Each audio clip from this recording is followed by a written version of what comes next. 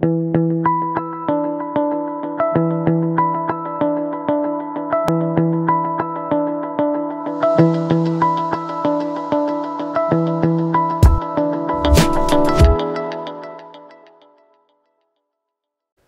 following video presents the new features in Switch 12.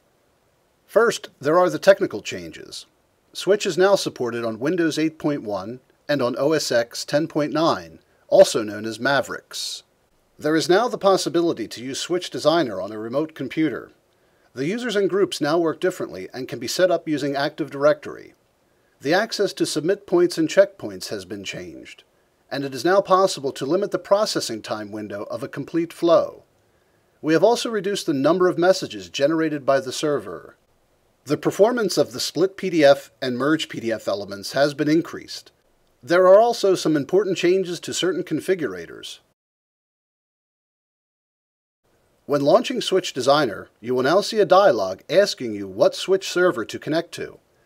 If you have chosen not to see this startup dialog because you always connect to the same server, you can still get to this dialog from File, Connect to Switch Server when this situation changes. In order to have the Switch Designer on your local desktop, you just install Switch. There is no need to activate any licenses. When launching Switch, you see the dialog and you connect to a different server. That is all. Please note that the Switch server can have a different operating system than your local computer. In the event that somebody is already connected when you are trying to do so, you will see a warning. Be careful. If you continue, the other person's connection will be terminated. This is useful so you can abort a connection that was unintentionally left open by somebody who has gone home. But if you are not sure, you may want to check before continuing. That is, if you want to stay friends with that person. There are two Switch settings that are related to the use of the Remote Designer. In the Users pane, you can determine whether a user has the right to access the server with a Remote Designer or not. And in the preferences of the local switch, you can set the language of the Remote Designer user interface independent of the language setting of Switch Server. The Users and Groups functionality has been redesigned. You will usually first add individual users. You are presented with a form where you can fill in the user's information. In the permissions, you can define whether a user can see the server messages in Switch Client. This was previously only possible for users who belong to the administrators group. When the option to view all jobs has been checked, that user will also see the jobs of other users. You can also add a group by clicking on this icon. For every group, you choose the group manager or managers and the members, all of whom must be existing users, of course. You can also set the permissions per group.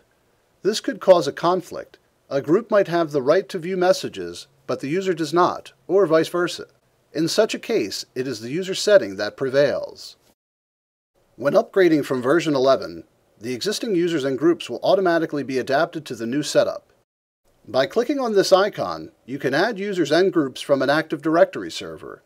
An Active Directory domain controller manages and authenticates all the users in a company network.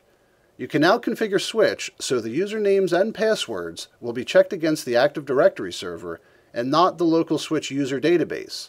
This means that users can use the same name and password they use to log in on their company computers. In order to do this, you must first define access to the Active Directory domain controller in the preferences. Consult your IT department for the values you have to fill in. In previous versions, you defined access to submit points and checkpoints starting from the group, and you gave access to all submit points or checkpoints, or to individual ones. This is now different. You now start from the submit point or checkpoint, and you add the users and/or groups that have access to it. This is done at 3 levels. At the top level for all submit points or checkpoints, at the level of the flow, or at the level of the individual submit point or checkpoint. There, you add the groups and users at the level where you want them to have access. In terms of precedence, it is always the higher level that prevails. When a group only has access to one submit point, but one of the members has access to all submit points, then that one member will, of course, see all submit points. You can now set a time window on a complete flow just like you could with input folders and the FTP and mail receive elements. It is a bit more convenient to be able to define this at the level of the flow. There is a special icon to show that a flow is activated and running when it is inside the active time window.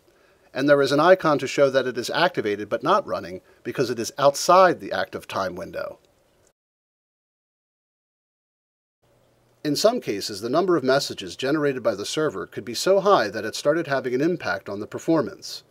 In this version, the number of messages has been reduced considerably by removing lots of unnecessary messages, but also by removing the debug messages that are commonly generated by configurators.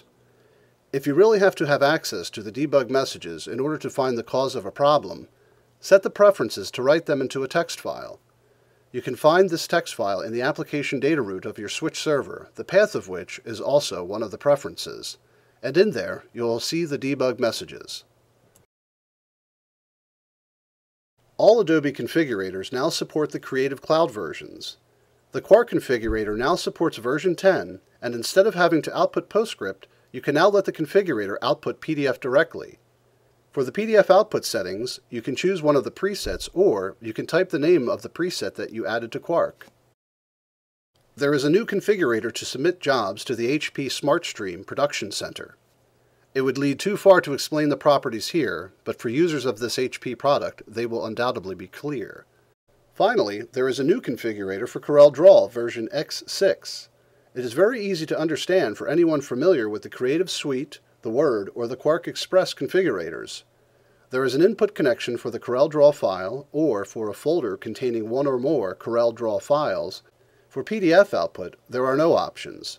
You will get a PDF 1.7 with all the objects in their original color space, with the page boxes intact, with the fonts embedded, and so on. In short, with all the options that will create a good PDF that is as close to the original document as possible. Any further processing you may need to do on the file, downsampling images, outlining fonts, and so on, should be done with a third-party application like Pitstop Server. Thank you for watching this video, and have fun with the new features in Switch 12.